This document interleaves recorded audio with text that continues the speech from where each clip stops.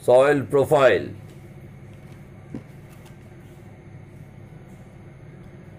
If we dig a ditch or a trench or visit a place where digging is being done, or we look at the sides of a trench or ditch, we find the layered structure of the soil.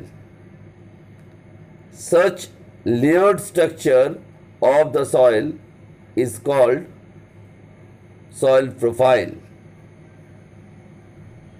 The vertical section through the soil showing the various layers of soil is called soil profile.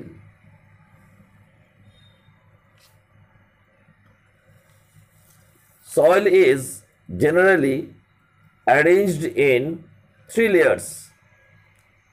Each layer is termed as horizon.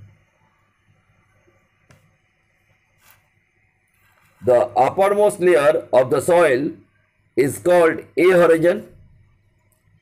It is usually dark in color and contains very fine particles of rock. It is rich in humus, which makes the soil fertile. Plants get the essential nutrients from this layer. The soil in this layer is soft, porous, and can hold more water. This layer is also known as topsoil. The topsoil provides home for many living organisms such as worms, rodents, beetles, and moles. The layer just under the topsoil or A horizon is called B horizon. This is also known as subsoil.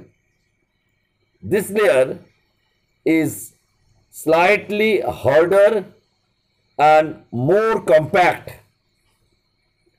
It has very little humus or organic matter.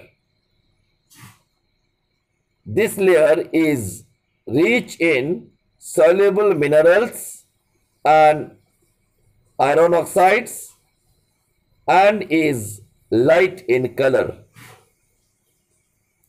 The lowermost layer of the soil is called C horizon.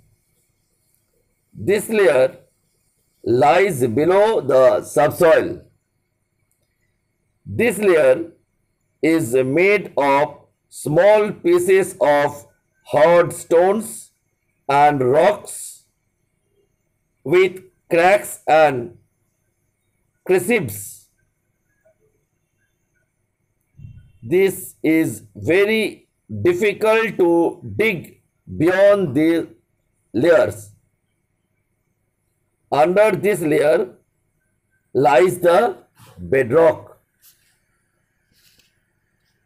Now, constituent of soil.